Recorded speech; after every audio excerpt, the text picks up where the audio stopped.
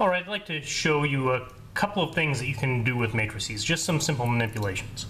So to do that, I'm going to need a couple of matrices, right? So let's start with matrix A.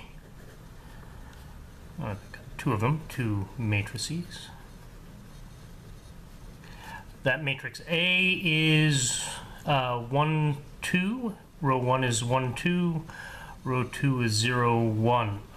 And the second one, what should we call the second one? First one was A. I'll go ahead and call the second one B to be a rebel.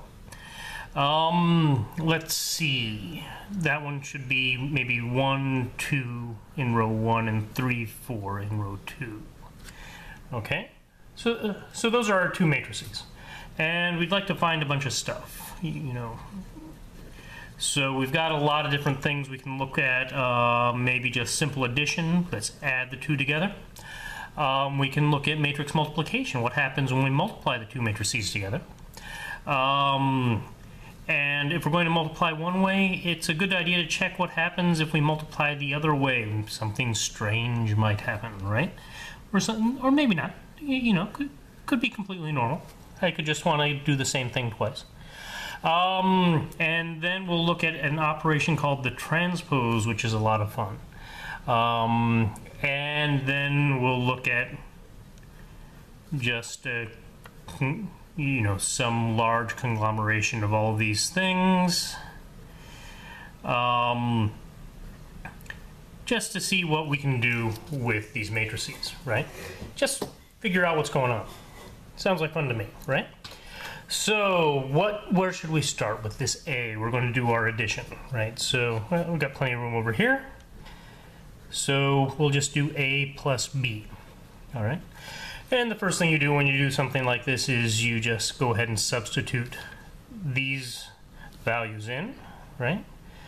1, 2, 0, 1. Is that the first thing you do? We'll find out. Plus 1, 2, 3, 4. Okay. And when we add things, it's very complicated. We just add when we add these two matrices, we just add the respective elements. So we have the 1, 1 element here, row 1, column 1. We add the row 1, column 1 of the second thing. That's 1 plus 1. And we got 2. So the first entry in this matrix sum is 2. The second entry is 2 plus 2 is 4. So in row 1, column 2, we have a 4. Then we come down here to row 2, column 1. We have a 0. 0 plus 3 is 3. 2, 2, 1. 2, 2, 4. 1 plus 4 is 5. And that is the complicated world of matrix addition. Matrix multiplication is a little bit more complicated. So we've seen a little bit of this sort of stuff before with some of our vector stuff. We'll go ahead and look at how this works. It's not too difficult. You just have to remember what you're doing and keep track of things. Like most things, right? Most mathematics, all of the tricky part is just making sure you keep track of things. And that's part of the reason why you should practice, you know, more problems than we actually give you, because, you know, I'm not going to grade every problem, but you do need to do lots and lots and lots of these problems, just so a lot of these things become second nature to you, and you can actually see when something's going wrong. So in this case, we want to do row 1, column 1. So we take row 1 of the first one and we multiply by column 1 of the second one. So we just do that sort of as a vector fashion. So we have 1 times 1 and 2 times 3. Okay. So 1 times 1 is 1. And 2 times 3 is 6, so that's 1 plus 6. And then we want to come over here. This is row 1, column 2. So row 1 times column 2. So that's 1 times 2 is 2, plus 2 times 4 is 8. So 2 plus 8 is 10. Okay, so we have 2 plus 8. And I shouldn't have just added it all in my head, I'm sorry. We'll go ahead and just put this guy over here too as we're going. I don't think that's going to do you any damage. Then we have 0, so we have 2, row 2, column 1, 2, 1. 2 is 0, 1, 1 is 1, 3, so that's 0 times 1 is 0. Plus 3 times 1, 1 times 3 is 3, so that's 3 down here. And then let's see, what's our complicated here?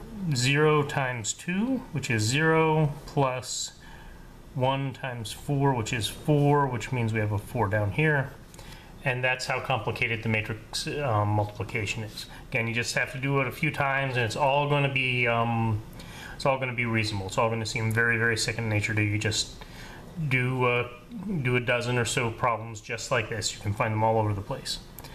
You know, places like the library and other strange, inscrutable places. Places where men fear to tread, I think is what they call those. Let's see, so now we're going to go ahead and do the same sort of thing. 1, 2 times 1, 0. So 1 times 1 is 1, 2 times 0 is 0. Okay. So that's going to be a 1 up here. You can already see these two matrices are different. I just switched the order and the matrices are different. 1, 2 times 2, 1, so that's 2 plus 2 is 4. 3, 4 times 1, 0. 3 times 1, 4 times 0. 3 plus 0, so that's 3. And then we have 3, 4 times 2, 1, so that's 6 plus 4, which is, what, 6 plus 4, which is 10.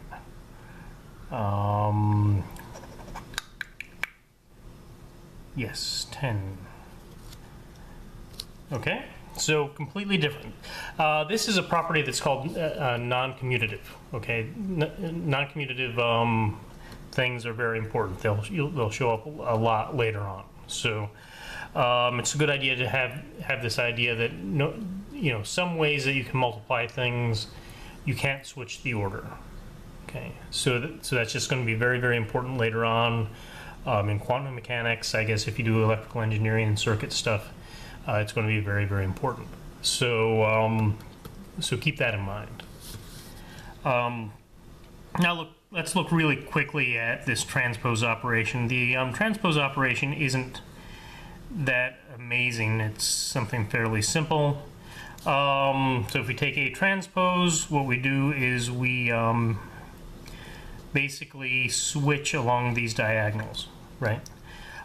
Here we have things on this diagonal. There's nothing to switch along, so the 1 and 1 stay the same, and we switch to the 0 and 2, so we have 2, 0. So that's the transpose. You'll be using lots of transposes, usually in much more complicated operations, but it's something you do. Transposes, there's something you do, okay? Just keep that in mind. Keep everything in mind. I mean, that's what this whole thing is about. We have just this long list of different things that we have to do. I mean, it's amazing how much math you end up having to use from time to time. So let's look at this complicated one, okay? A times B plus 2 times B transpose times B. What is that equal to? Well, that's equal to A plus 2B transpose times B.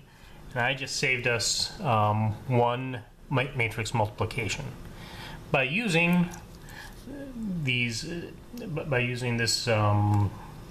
distributive property, right? So remember the properties of these things, because it can save you some time. And with these 2x2 matrices, maybe this isn't so important, but if you have like a couple of 4x4 matrices, it's going to start getting important, right? So keep stuff like that in mind. So let's see. That means we put the 1, 2, 0, 1 here. We have plus 2 times 1, 2, 3, 4 transpose times B, which is 1, 2, 3, 4. Okay, so we do most of these things. We do the operations here just like what we do in regular algebra. The scalar multiplication comes first, right? So we have this 1, 2, 0, 1 plus the 2 just gets multiplied by all of these things. 2, 4, 6, 8. Transpose, I don't really know where the transpose shows up. I just know that before you do any other matrix stuff, you have to use it. It won't matter switching these orders, but I'm not really sure where that particular order of operations goes for the transpose. Like I said, it doesn't matter here. So now let's take that transpose, because we need to take that transpose before we add this matrix to that matrix. So we're looking at the diagonals again. 2, nothing, no matches on the diagonal. 6 and 4 do have them, so 4 comes down here and 6 goes up there, and 8 has no matches, so it's like that. We have 1, 2, 3, 4. Now we do our addition. Addition is easy, right? We just add 1 and 2 to make 3. We add 2 and 6 to make 8. We add 0 and 4 to make 4. We add 1 and 8 to make 9. Then we multiply it by b, which is 1, 2, 3, 4. And then we'll be done. And you'll be happy, and I'll be happy, and everybody will be happy. Won't that be happy? So 3 times 8, or 3, 8 times 1, 3. So that's 3 times 1 is 3 plus 8 times 3, which is 24. 3 times 8 times 2, 4. That's 3 times 2 is 6. 8 times 4 is 32. We're cruising. 4 times 9, 4 plus 27. Then 4 times 2 is 8, and 9 times 4 is 36. So we got all this stuff. So 27, 38, 31, 44. Good stuff, don't you think?